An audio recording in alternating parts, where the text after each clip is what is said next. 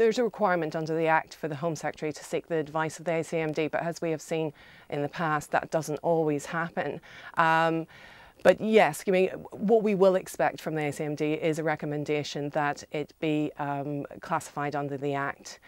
However, we think that this is a mistake, and then really it's time for politicians and for those who are responsible for drug policy to really look at the options.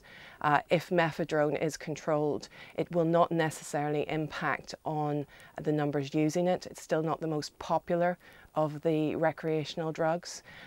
It will increase the price of it. It will likely decrease purity, and really the people who will benefit most from this are drug dealers, and we have to question whether that's a system that we want to keep perpetuating.